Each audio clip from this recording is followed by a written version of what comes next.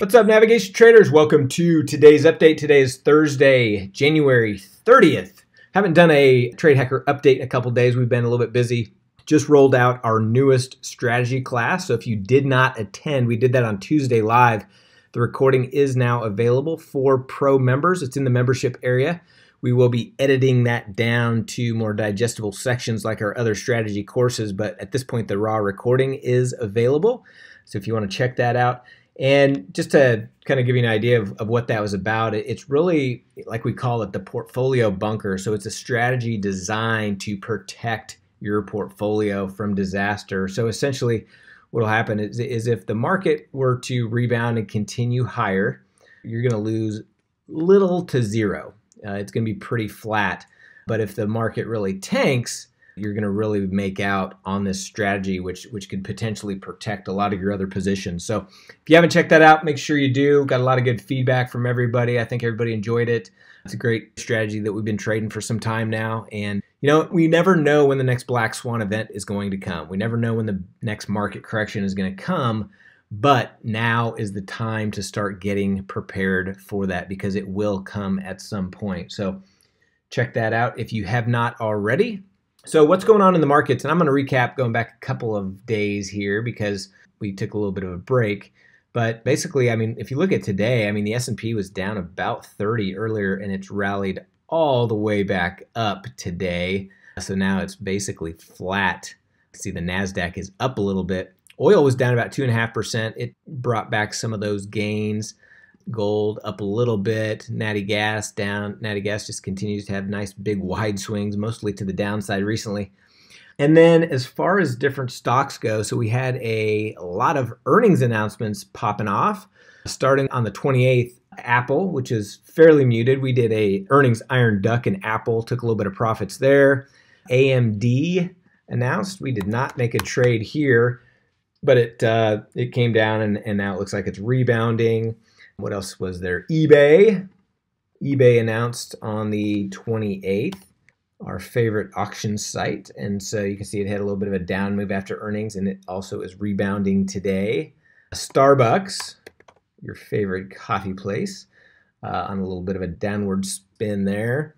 Boeing, which has been in the news a lot for their MAX, pretty muted earnings announcement as far as the overall price movement goes. MasterCard fairly muted as well. McDonald's continues to climb even after its earnings announcement. Facebook is the one that got hit. It's down quite a bit, and they announced after the market closed yesterday on the 29th. If you look at Facebook, Facebook's down 6% at this point. It's come back a little bit from its lows, but we'll see what happens there. Microsoft, MSFT, it's up after its earnings announcement. PayPal, well, it started off down and now it's pretty flat on the day after their announcement. Tesla is another one that we took a position on. We did a reverse iron duck. It's up about 10% at this point. Yeah, 11%. And so we're actually pretty close to our break-even point to the upside. We did a reverse iron duck. So we need price just to hang out right here, not go any higher. And if we get a little bit of downside into expiration tomorrow, that would be perfect for us. We'd hit a nice little duck head on Tesla.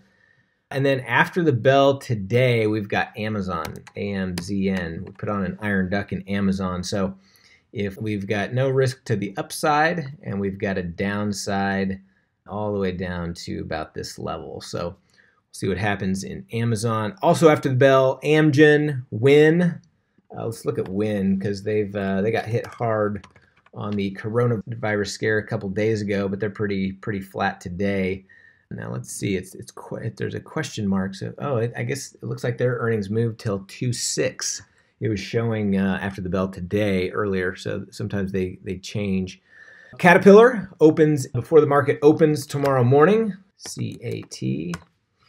So we'll see what happens there. They've been on a little bit of a downhill slide here, so did not take a position in Caterpillar. And then next week, big one is Google, and CMG also releases on the 4th. So Google's after the market closes on the 3rd. CMG, Chipotle's on the 4th after the market. Also after the market on the 4th is Disney and GILD, just to kind of wrap up some of the notable earnings. So those are the different announcements. Some other big movers today. We're seeing UPS down over 6% after they announced earnings. Some other notables. There's one other I wanted to look at. Oh yeah, Facebook I already mentioned. So that's what we got going on. We're going to continue to stay mechanical and do what we do. Everybody have a good evening. We'll talk to you next time.